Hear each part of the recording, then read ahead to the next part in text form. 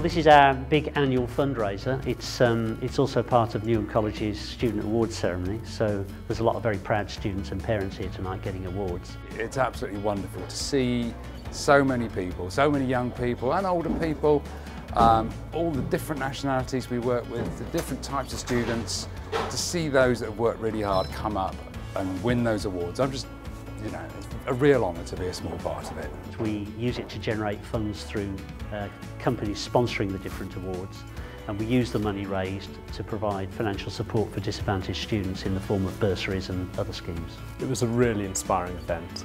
The great thing about Shining Stars was recognising in a very public way the extraordinary achievements of our learners, the obstacles they've overcome. They mean everything for these young people, because often they're young people who didn't particularly do brilliantly at school, missed out the first time round, if you like. They may be young people who've come from different countries around the world and are looking to make their way in the UK, having often come from countries of conflict and so on. So you've really got young people here who've achieved a huge amount, often from a very difficult start. So these awards are very, very meaningful to the young people concerned tonight. I was hoping to win. We've been working so hard, and it was like amazing that our hard work has been recognized. So that is what's most important to me, that everything that we do is not being watched to just go, but they are recognizing it, and that's the most important part of it. It means a lot for me because it shows that I worked really hard, and it's really nice.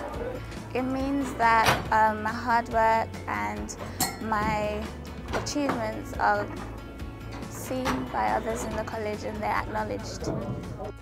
It has a remarkable impact on their confidence, on their professional bearing, on their ability to do public speaking and to step up to higher challenges. Their awards are recognised in front of many local businesses, so they are increasing their exposure to professionals who are seeing the calibre of students that come out of Newham College. It's a real win-win situation. Employers are seeing the potential of the talent that is available to support them as they develop their businesses, and our learners are getting exposure to the businesses that could well be providing jobs for them in the future. The LRT helped me for support me with money to come to college, and the college, the teachers, they helped me a lot because I couldn't speak. Normally I was really shy, and they give me confidence. I think they've supported us really good. We've been put on platforms. They've given us the chance to exhibit our skills, and everything we've done, they have supported us from scratch. So I think they have really put us on the platform to showcase what we can do. It's really optimistic at the moment because a lot of other colleges in East and South East London are joining us, and this means that we can become a charity which covers the whole of East London and South East London, helps a lot more students financially than it does at the moment, and also develops more clout in the policy area, and is able to develop, to speak to local authorities, central government and others to develop policies that are more favourable to the people that we're trying to help.